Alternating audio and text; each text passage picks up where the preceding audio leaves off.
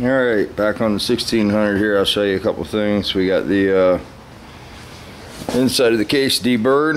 Went ahead and ran a sander through there because this case had some porosity in it. So I was trying to knock all the porosity and dust loose that was loose in there. And it was the easy way to get the paint out. We got our scat lifters installed in there. We got plenty of clearance. One way to check this, you can set the bearings in there and check it, or you can gently set the cam in without the bearing and check your clearance.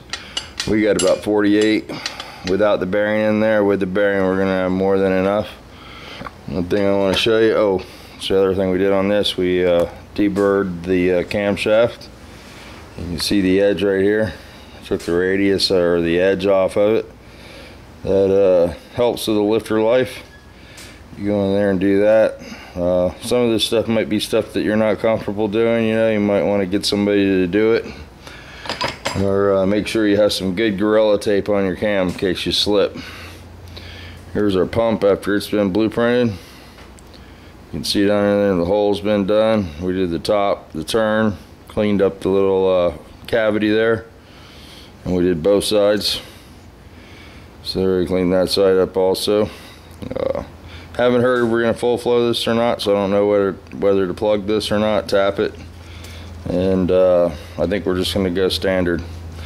So that's where we're at next. I'm going to check the end play on the cam, put the bearings in there, the oil pump, make sure that everything clears, the gear clears, and the bolts aren't hitting and all that stuff.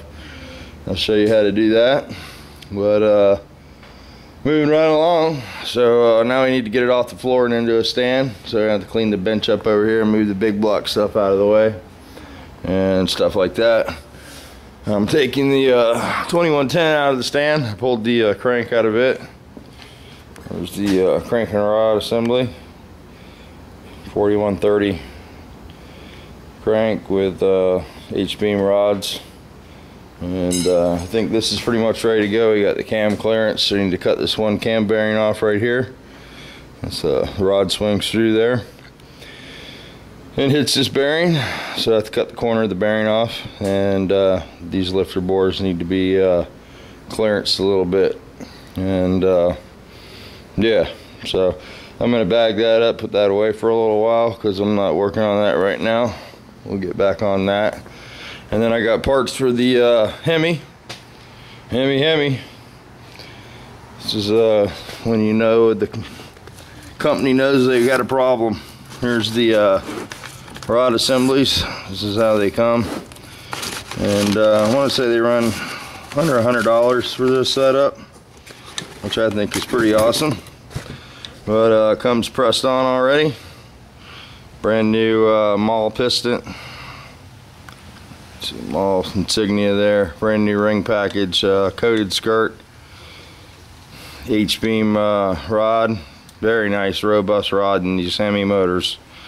New bolts, new bearings, so that's ready to go.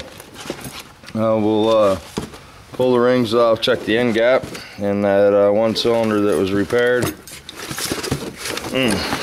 Get that back in the hole there, and get going on that. I only got one motor mount, takes two, so we'll see what's going on with that. And we got the okay to finish that up and get that out of here. So we got this guy's mama's car over here. He just took this down to the tire store and has some new tires on there, and he told him it needed some parts.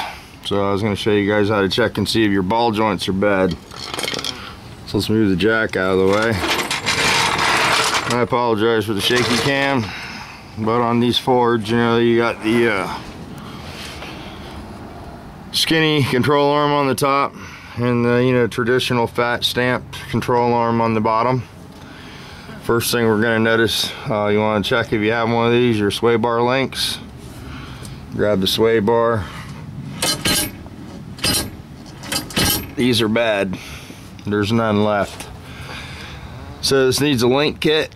You always order the hardware, the new bushings. You can get these in urethane. are the standard factory ones. You get them from the dealer. They normally come with all the new hardware. So a lot of times I like the dealer ones, but we'll see what we get. Looks like a factory shock. Obviously we have some suspension woes. So let's check the ball joint. The best way to do it is to jack the vehicle up, support the frame, get your jack stands in a good location, nice safe location.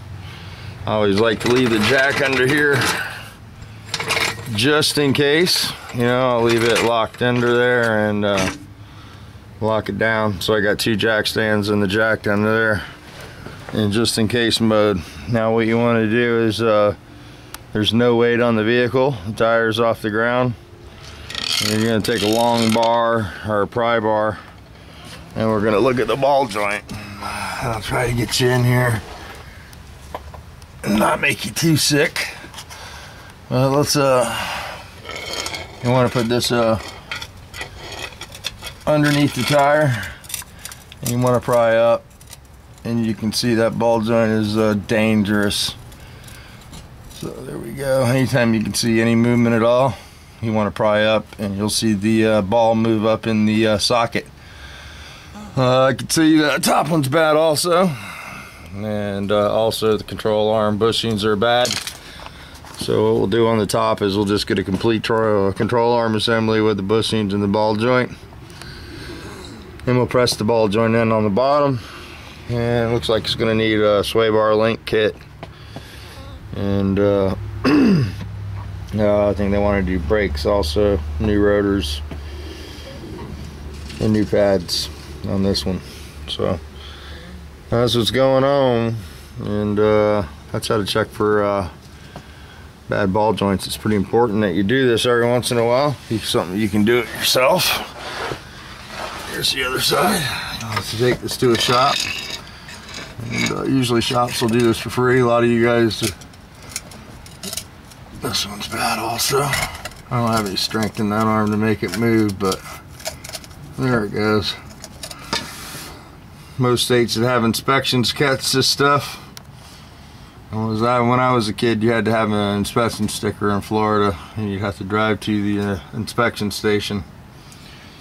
And that guy didn't miss anything. They had a big long rod they'd put under there, and they'd pop an air jack under there and hang your tire and check all your suspension stuff. And I was one of those poor kids that drove junk, so that's where we're at. We'll see what he wants to do. He didn't believe that all that stuff could possibly be bad, but it is. Look at it. We get more and more John Kerry as the day goes on. So I'm gonna teach this one up for you guys, and I'm gonna try to wake Hans up, get him to come out and help me pick up those heads, move that stuff, because I'm not in the picking up mood today. Even though the sun's coming out now, it's been a rough 20 hours. But anyway, we got Ken coming tomorrow. Said he found the flywheel. It's got the dowel pins, so it should be pretty good. I'm gonna start assembling the crank tonight, so we'll do a video of that. Put the rods on, put the bearings in there, get all the components laid out where we can just drop and snap it together. And then I imagine it'll probably take 3 or 4 hours. It probably takes about 2 hours usually to build a set of rocker arms. So we'll save that fun for him. We'll get the heads bolted on. We're going to build the solid shaft rocker kits and get all that stuff squared away.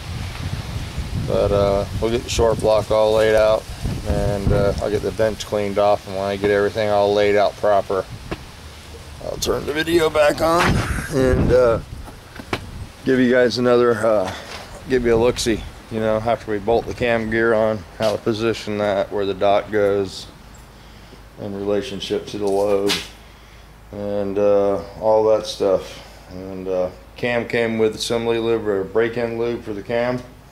You always want to make sure you use cam lube on the cam, not assembly lube on the lifters. Some guys are confused by that, but you know, this is assembly grease, Joe Gribbs. But I use what they send, but don't put this stuff on the bearings. Usually for the cam it has a little bit of abrasive in it. Here's the cam sheet. So we'll take a look at that. And came with bolts, even though there's bolts in the gear set. So we'll figure out which bolts are better quality, and then we'll go from there. So yeah, so let me clean this mess up, get it up off the ground, make us a nice little work surface, and get the motor in the stand, and we'll be ready to go. So, alright guys, let me see if I can wake Hans up before the sun goes down.